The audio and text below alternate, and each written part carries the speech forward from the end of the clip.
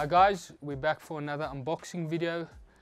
We got also again a crazy amount of watches in this week.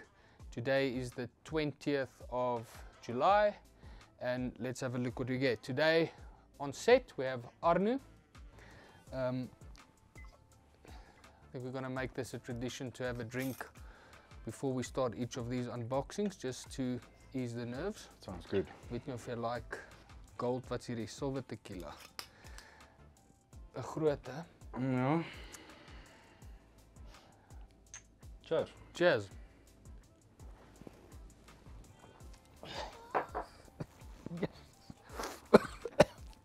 Yo. Yo. Lekker. Okay. Okay. Today I'm wearing a Breitling Avenger GMT Black PVD. Very comfortable watch to wear, especially with the deployment clasp. Today I'm wearing a Breitling Super Ocean 46. Big watch for your wrist. It is. Like hom of too big. Bietjie te groot. But Alright, let's start the first watch. alright, so we got in a IWC Aqua Timer. Titanium case or brushed titanium. A lot of guys send us these watches and you want us to refurb them for you. These ones can't be refurbed purely because they have like a sandblasted finish to it, so it can't be polished because of the finish that the watch has. Then next up is the Breitling Aerospace Evo blue dial. Is the newer model from the normal Aerospace, then they brought out the Evos. Also titanium. Yeah. A brand that I got to love or hate, and now starting to love it, the Tudors. We got in two special Tudors. Tudor Black Bay. Blue dial. Brand new still. Those ones are much more popular on the steel bracelet compared to the leather. That's how we got it. And this is probably my favorite watch of all of the watches that we got. That's why. Tudor Black Bay. Tudor Black Bay Pro. You guys will see it looks a lot like the Rolex Explorer, the one that they call the Steve McQueen. I think Rolex probably modeled or based this watch on that one. And then a Tag Monaco Grand Prix. Probably the ugliest one of all the watches we got. Yep.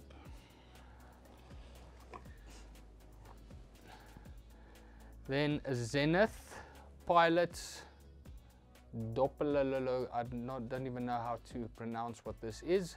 It looks a lot like the IWC Big Pilots watch. It also has the big onion crown. A nice watch if you are someone that does like the IWC Big Pilots. This just cost half the price of a Big Pilots.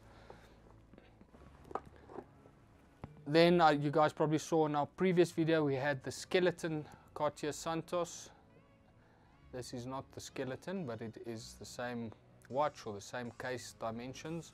This watch also comes on a rubber strap, a black rubber strap, which is nice, and it also, the bracelet's got the same feature, the quick release, where you can remove the links of the bracelet purely by just pushing the buttons inside, and a button at the back of the lugs, and that removes the bracelet. 34mm Rolex Oyster Perpetual. This one, they refer to it as a grape dial. It's also quite special. On the card you'll see it, they put the reference there, grape. Very popular watch at the moment, a Rolex Sky Dweller. It's for the guys with the bigger wrists. Beautiful, you can see I like it in Yep. buyer. Then probably the most special watch from all of the watches that we got is a Rolex. They refer to it as the Kermit. It's the 16610 LV reference. What makes this one really special, it is from 2006. It's never been worn. It still has all the plastics on the watch, on the sides of the case. Even the bracelet at the back, it still has the plastics on. Complete with its box and its original papers. Even has the anchor that you used to get with Rolexes, which is nice. The one side it shows the meters, the other side it shows the feet. This is also not the kind of watch that I would suggest someone buy to wear. It's definitely an investment watch that you would buy, put away in a safe and just watch the value grow. If you want to, like this one we're selling it for over 400,000 Rand. You can get examples like this for around about 300 or even under 300,000 Rand, but then it's obviously not in the condition, it's not brand new with the plastics on. So not a watch to buy to wear, investment watch. Another one we got is the baby. I would say this is the daddy, this is the mommy. Also a 16610 previous sub. I mean, it's the same as the LV. One just has a black dial and this one also has the black dial. One of the things that people, when I just started with watches, that I didn't know that people used to do, they would swap out the bezels on the normal 16610. They just put a green bezel in and they would portray it as a Kermit or a LV sub. So the first giveaway of these is, if you look at the lume dots on the watch, you will see the Kermit, the lume dots are bigger. The normal sub, it's smaller. That's like the first giveaway that you can say that is a real LV, and that one is a LN. Next one is a Sea Dweller 43mm, the two-tone one, also really popular. Also once again, for someone with a bigger wrist, I would recommend this over the sub.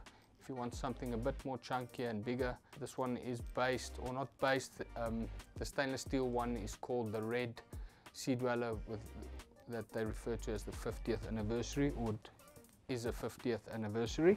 And then last one, the Rolex Sea Dweller Deep Sea. Big chunky watch. 44mm. Yeah, 44mm. This is also the newer reference.